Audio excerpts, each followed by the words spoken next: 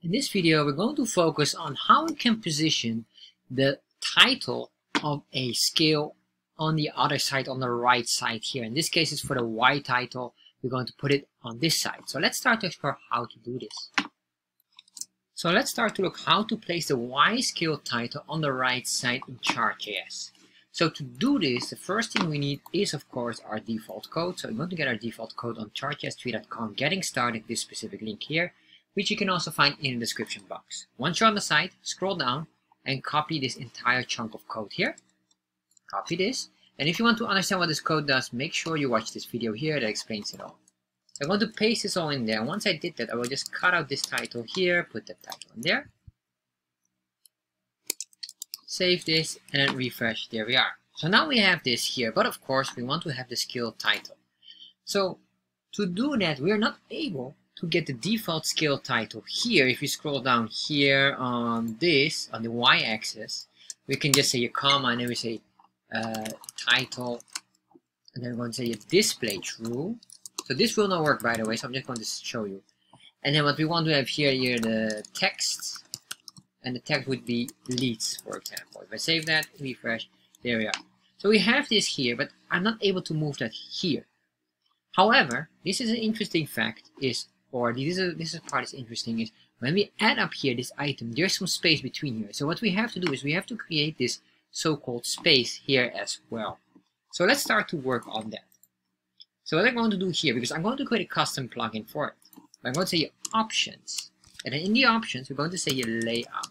In the layout, I'm going to put in a padding. And what is the padding exactly going to do is to add up here additional padding, so we have some space here. Very similar to what we have here. So padding, and then I'm going to say here, this will be right. Now let's say 25 pixels, maybe 30 pixels. Depends on your case, but let's save this, 25. There we are. So we have now 25 pixels in space, which is quite sufficient. So now what I want to do is I want to add up, of course, this title item that I need to make here, but this will not be possible. So this basically could be deleted. But what I need to do here now is go create a custom plugin. So go in the options. Here I put a comma, and then I'm going to say plugins, and then I'm going to create a new plugin. And let's say this plugin will be right side title or label, doesn't matter. Copy this, and I'm going to create here a constant. And then here we're going to say ID equal, and then here this will be equal to right side title. I tend to use them all consistent, but of course you can give it any other name you want here, although it's easier to have it consistent. But in our case, we won't be using this, so it doesn't matter at all. So then what I'm going to do here is, what we want to do is I want to draw this title after the dataset has been drawn. And the reason why after, and this is what we call timing, is we don't want it to overlap the tooltip. If we would do after drawing the entire chart and then we have a title, if the tooltip will show up, that title text will overlap on the cloud here of the tooltip. So we don't want that. So I want to make sure that the tooltip is always on top and visible. So what I'm going to say here, after data set draw, so once the data set has been drawn, then I'm going to draw this. And what is this exactly? First of all, 3 objects. I'm going to use chart, and chart is the only one I'm going to use. I'll put in here the arc and the plugin options, but we will not be using the last two. So then what I'm going to do here is I'm going to do an object destructure. This chart here is basically this specific variable here, which is my chart, which is a chart object we created here, which is from Chartjs. So what I'm going to do here now is the following. I'm going to say here constant. I'm going to do here a object destructuring, because the chart has so many values and variables that we want to use as well. So I'm going to say here equals chart, and then what I want to do is basically what is a object destructuring is, for example, if one object has multiple values within, we can split them out and use a shorthand. So instead of, for example, ctx.chart, or sorry, chart.ctx, I only want to use the ctx. To do that, I need to say here ctx, which is within the chart, so it understands that. And of course we have more. I need the chart area, and within the chart area I need to have left. I'm going to use all of these items: right, top, bottom, width, and height. Make sure you spell it correctly. Alright, so now we have this here, and these are probably the ones we need. If you want to understand this truly in depth, I have a video. It's called Understanding Chart Area in Chartjs, which is very, very useful because when you understand chart area, you can do so many things related to positioning. So now, if you're wondering what is CTX? Well, CTX basically refers to this canvas ID here, so we can draw on the canvas. CTS stands for context, and basically is to draw on the canvas itself. So what I want to draw here, of course, is to draw text, and I want to put it in there.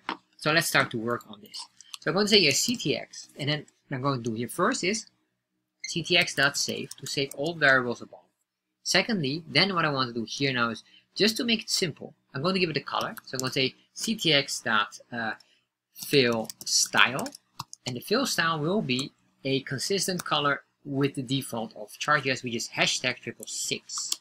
So once we have that, I want another item, which is basically the ctx dot, and I'm going to say fill text, and this is the text that we want to put in and the exact coordinates. So I'm going to do here the following. I'm going to say elites, that is the item, and here we have the x and y coordinates. The x and y coordinates here will be dependent on left, right, top, and bottom. So if you're wondering what is this chart area in short, so in essence, this is the top line, so that's the top pixel coordinates, this is the bottom pixel coordinates, this is the left side, right side. And you have the width, which would be from this left point all the way to the right, and then you have the height, which is from top to bottom, the difference here, or the amount of pixels here. So if I, for example, want to put it here, let's first draw some text. So I'm going to say 0.0.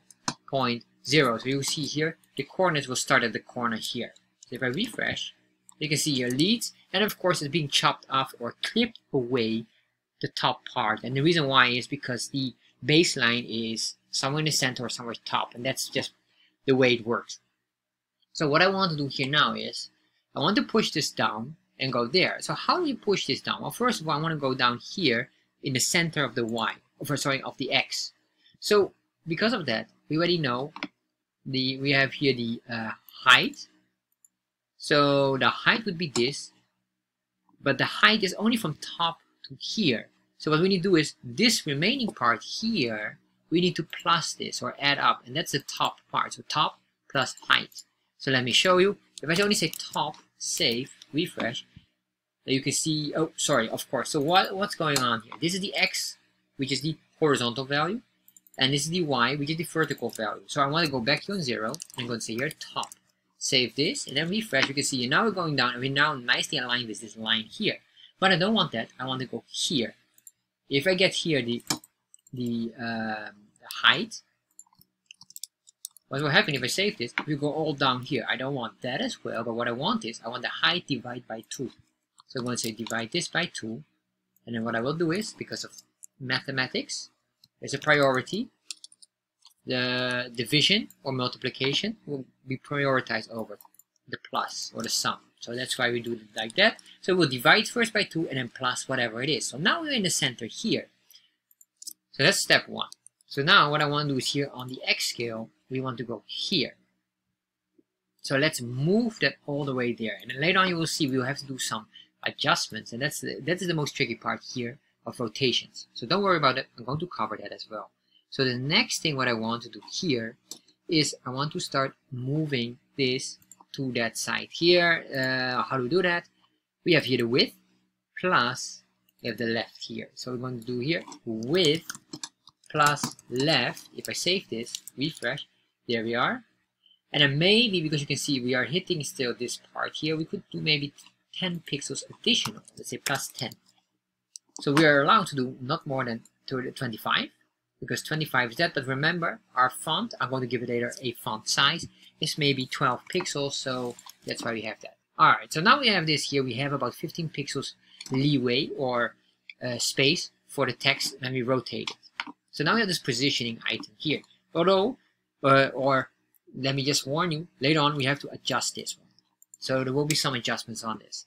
So now what I'm going to do here is the following. I'm going to play around with let's say here the font, ctx.font, and then here I'm going to say I want to make this bolder, so it's a bold color or bold. You can say bold or bolder or thin, doesn't matter. You have multiple values. So 12 pixels, and then the font family will be sans serif, which is the default in the canvas. Save that, refresh. Alright, so you see it's becoming bold, but of course it's not really converted into the right shape or rotation. So what I'm going to do now, and this is the most important part. So I'm going to say here, just below the save, I'm going to say here ctx.translate. And this part is also for me sometimes a real tricky one. So basically what it says now, we want to rotate, but what I want to rotate is not the entire canvas. I want to rotate only this item here. And that's why we have the translate here. We say we're going to create now a new item, and this item, you could see it almost like a piece of paper, or you have a picture, you cut it out, and you put it on a piece of paper, and you can start to rotate that. So what happens is, it will only rotate that picture instead of the paper where it's on top of. So if we save this now and refresh, nothing really happens here. You can see it's still in the same position. However, now we get the rotation, and now we're going to get here the real tricky part. So let me first get here the angle of the rotation. The constant angle equals math.pi with capital I and P divided by 180. So if you're wondering why am I doing this, math.pi is basically this. It's a circle, but pi, 1 pi equals a half circle, meaning 180 degrees. 2 pi would equal 360 degrees. So that's why I'm dividing it now by 180. So I want to have only the angle here, and probably we need to have like 90 degrees, or we need 270. It's one or the other. So let's save that, refresh. Nothing happens here, of course. So then what I'm going to do here is the following. I'm going to say ctx.rotate, and now we're going to get here the amount of degrees we want. So let me show you first of all the starting point. So 0 and 360 is basically identical. So then what I'm going to do is I'm going to do here 5, or let's do 1 degree difference multiplied by our angle. So remember, math.pi is a half circle, so I divide this, so I only have 1 degree. Basically, I'm just saying here 1 degree. So if I save this, and then I'm going to save here. Oh, alright, so we get some issues here. Fair enough. What I need to do here, and the reason why this happens is, first of all, you see it's moving. Why? If I hover over it, there's like a animation going on here. So I want to block this. So I want to make sure we block this. We're going to say here ctx.restore to reset after we did our item. We want to restore it back to original position. However, what I don't want to restore is this item here. You can see here. If you look carefully, you see it's not really straight. It's slightly in an angle. So let's put in 5 so you might be able to see it better. As we move, you can see it's now starting to move as well. And this is the real tricky part here, because it's moving, and if I'm not mistaken, the line is somewhere here, or the angle is somewhere in this corner. It's very, very hard for me as well to figure that one out. However, the value eventually we need, because we want to rotate it in this same position, that will mean if this is 5 and going down like this, we want to rotate it here all up, which is 270. Why? The 0 is basically pointing west. And this is west, is like from left to right in this case. So that's west. So if I want to make like this is the northern point. So I need to go 270 degrees, 270 degrees. Alright, if I save this, refresh, it's gone. So you might say, what's going on here? This is the trick. Because we're starting here basically with 0.0, so the rotation should be basically in here. And what happens is it starts to turn and goes all the way up. So basically it is up here.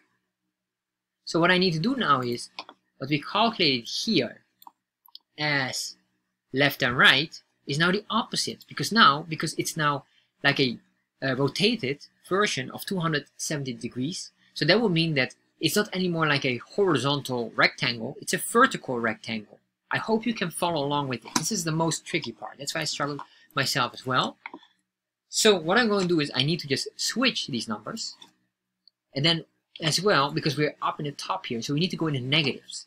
So what I'm going to do here is I'm going to first of all, well, what I'm going to do is just going to copy this entire item. And then I will comment out the other one here above. And then what I'm going to do here is I'm going to say I'm going to cut out this. I'm going to move this in here, put a comma there. And later on we can see if this is correct. And then what I want to do here is I want to say here this height divided by 2. But now instead of a positive 2, I need to do negative. So I say here divide by -2, so it will become a negative value. If I save this, refresh, you can see it starts to work, but we're not 100% there. The reason why is because we have here the +2, which should be exactly in a, I guess, in a mirroring position or reverse position, which is a -2. We need to deduct as well. Put it in there. Alright, so now you can see here, we say, well, hold on, we're not really in the center yet. That is correct. So let's fix this correctly.